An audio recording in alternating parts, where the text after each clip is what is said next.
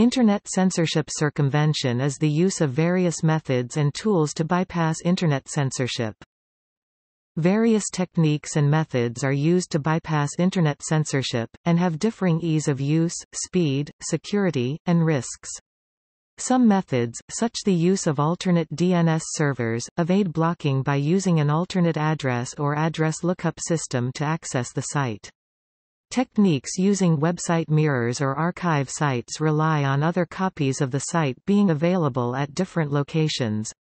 Additionally, there are solutions that rely on gaining access to an Internet connection that is not subject to filtering, often in a different jurisdiction not subject to the same censorship laws, using technologies such as proxying, virtual private networks, or anonymization networks. An arms race has developed between censors and developers of circumvention software, resulting in more sophisticated blocking techniques by censors and the development of harder-to-detect tools by researchers. Estimates of adoption of circumvention tools vary substantially and are disputed. Barriers to adoption can include usability issues, difficulty finding reliable and trustworthy information about circumvention, lack of desire to access censored content, and risks from breaking the law.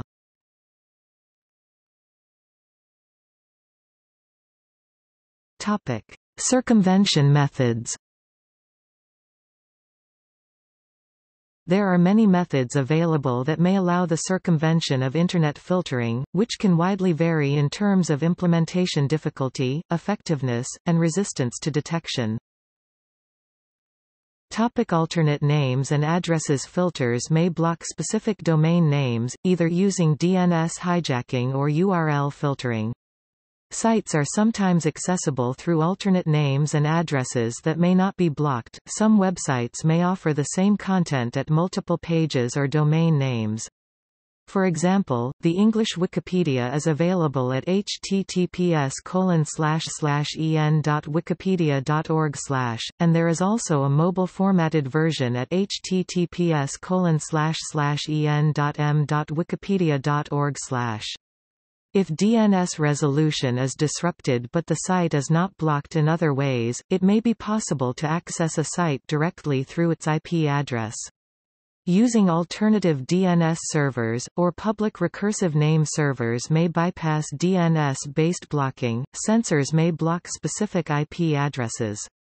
Depending on how the filtering is implemented, it may be possible to use different forms of the IP address, such as by specifying the address in a different base.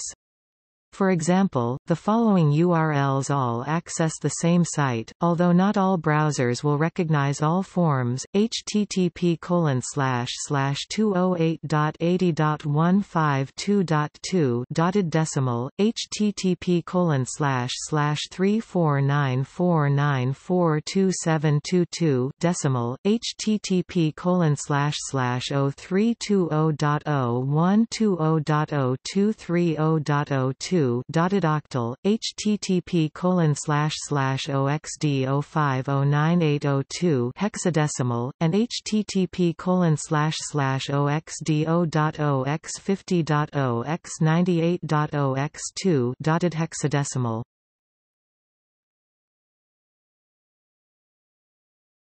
Topic: Mirrors, caches, and copies. Cached pages – some search engines keep copies of previously indexed web pages, or cached pages, which are often hosted by search engines and may not be blocked. For example, Google allows the retrieval of cached pages by entering cache some URL as a search request. Mirror and archive sites – copies of websites or pages may be available at mirror or archive sites such as the Internet Archive's Wayback Machine. RSS aggregators – RSS aggregators such as Feedly may be able to receive and pass on RSS feeds that are blocked when accessed directly.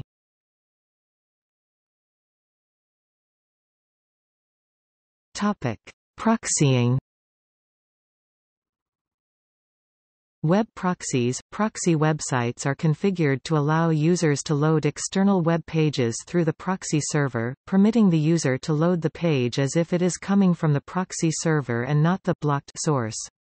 However, depending on how the proxy is configured, a censor may be able to determine the pages loaded and/or determine that the user is using a proxy server. For example, the mobile Opera Mini browser uses a proxy-based approach employing encryption and compression in order to speed up downloads.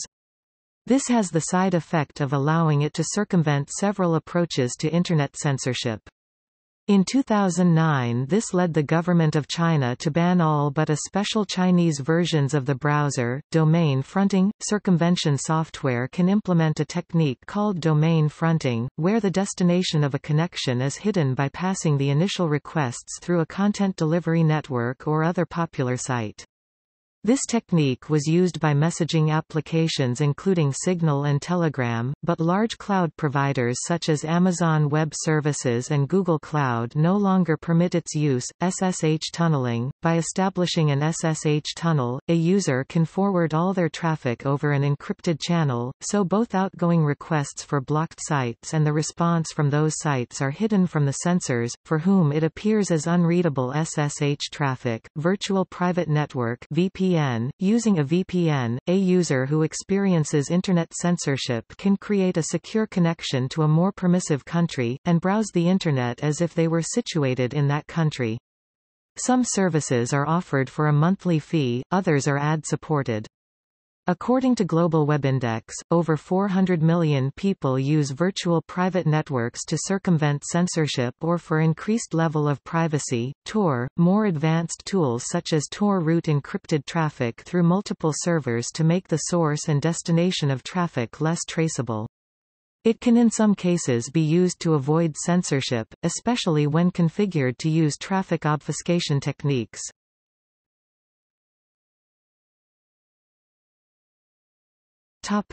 Traffic obfuscation.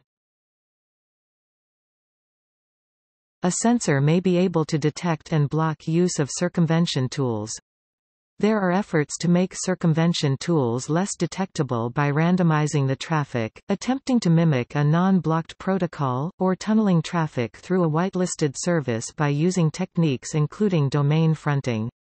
Tor and other circumvention tools have adopted multiple obfuscation techniques that users can use depending on the nature of their connection, which are sometimes called pluggable transports.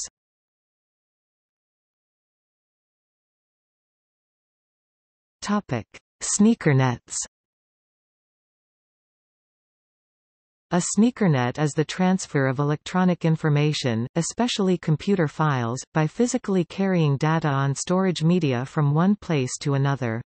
A sneakernet can move data regardless of network restrictions simply by not using the network at all.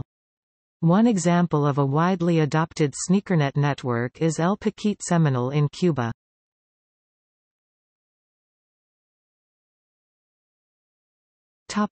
Adoption of circumvention tools.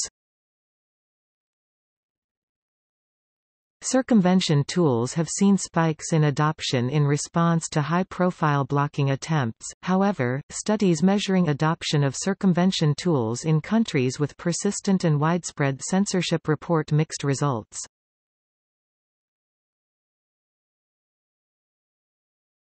Topic: In response to persistent censorship. Measures and estimates of circumvention tool adoption have reported widely divergent results. A 2010 study by Harvard University researchers estimated that very few users use censorship circumvention tools, likely less than 3% of users even in countries that consistently implement widespread censorship.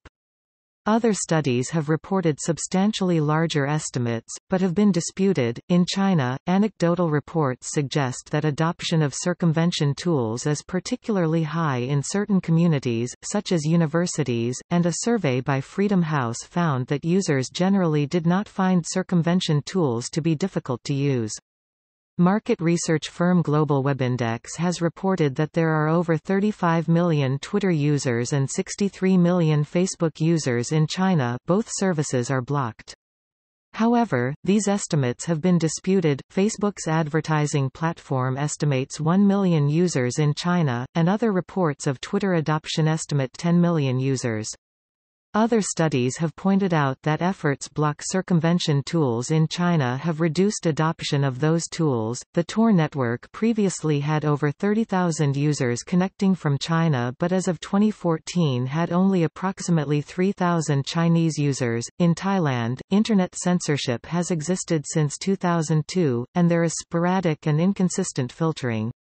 In a small-scale survey of 229 Thai Internet users, a research group at the University of Washington found that 63% of surveyed users attempted to use circumvention tools, and 90% were successful in using those tools. Users often made on-the-spot decisions about use of circumvention tools based of limited or unreliable information, and had a variety of perceived threats, some more abstract and others more concrete based on personal experiences.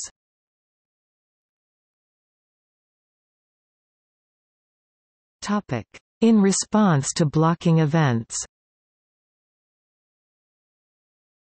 In response to the 2014 blocking of Twitter in Turkey, information about alternate DNS servers was widely shared, as using another DNS server such as Google Public DNS allowed users to access Twitter.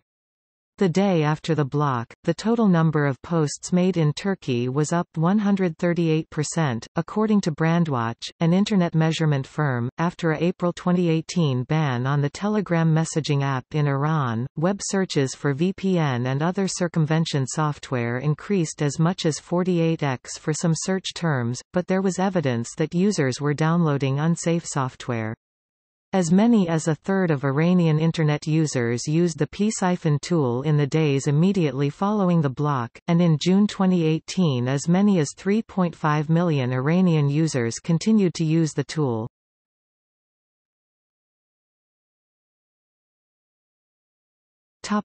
Anonymity, risks, and trust. Circumvention and anonymity are different. Circumvention systems are designed to bypass blocking, but they do not usually protect identities. Anonymous systems protect a user's identity. And while they can contribute to circumvention, that is not their primary function. It is important to understand that open public proxy sites do not provide anonymity and can view and record the location of computers making requests as well as the websites accessed. In many jurisdictions, accessing blocked content is a serious crime, particularly content that is considered child pornography, a threat to national security, or an incitement of violence.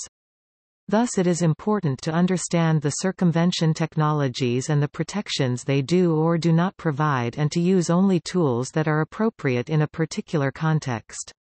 Great care must be taken to install, configure, and use circumvention tools properly.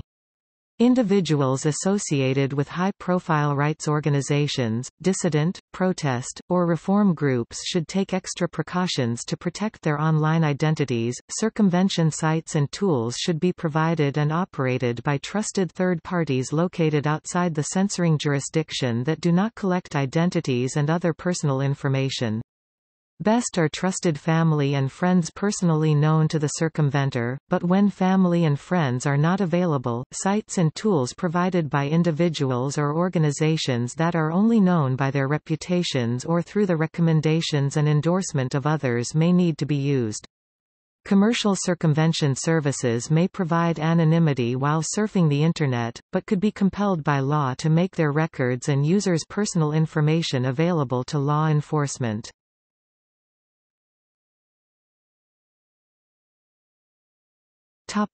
Software. There are 5 general types of Internet censorship circumvention software. CGI proxies use a script running on a web server to perform the proxying function. A CGI proxy client sends the requested URL embedded within the data portion of an HTTP request to the CGI proxy server. The CGI proxy server pulls the ultimate destination information from the data embedded in the HTTP request, sends out its own HTTP request to the ultimate destination, and then returns the result to the proxy client. A CGI proxy tool's security can be trusted as far as the operator of the proxy server can be trusted. CGI proxy tools require no manual configuration of the browser or client software installation, but they do require that the user use an alternative, potentially confusing browser interface within the existing browser. HTTP proxies send HTTP requests through an intermediate proxying server. A client connecting through an HTTP proxy sends exactly the same HTTP request to the proxy as it would send to the destination server unproxied. The HTTP proxy parses the HTTP request, sends its own HTTP request to the ultimate destination server, and then returns the response back to the proxy client. An HTTP proxy tool's security can be trusted as far as the operator of the proxy server can be trusted. HTTP proxy tools require either manual configuration of the browser or client-side software that can configure the browser for the user. Once configured, an HTTP proxy tool allows the user transparently to use his normal browser interface. Application proxies are similar to HTTP proxies, but support a wider range of online applications. Peer-to-peer systems store content across a range of participating volunteer servers combined with technical techniques such as rerouting to reduce the amount of trust placed on volunteer servers or on social networks to establish trust relationships between server and client users. Peer-to-peer system can be trusted as far as the operators of the various servers can be trusted or to the extent that the architecture of the peer-to-peer system limits the amount of information available to any single server, and the server operators can be trusted not to cooperate to combine the information they hold. Rerouting systems send requests and responses through a series of proxying servers, encrypting the data again at each proxy, so that a given proxy knows at most either where the data came from or is going to, but not both. This decreases the amount of trust required of the individual proxy hosts. Below is a list of different Internet censorship circumvention software.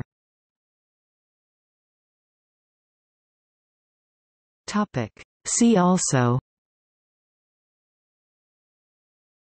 Anonymous P2P, bypassing content control filters, domain fronting, bypassing the Great Firewall of China, computer surveillance, content control software, cypherpunk, crypto-anarchism, Electronic Frontier Foundation, an international nonprofit digital rights advocacy and legal organization. Global Internet Freedom Consortium (GIFC), a consortium of organizations that develop and deploy anti-censorship technologies. Internet Privacy, MeshNet, Open Technology Fund (OTF), a U.S. government-funded program created in 2012 at Radio Free Asia to support global Internet freedom technologies. Proxy List, Tactical Technology Collective, a nonprofit foundation promoting the use of free and open-source software for non-governmental organizations, and producers of NGO in a box. Tor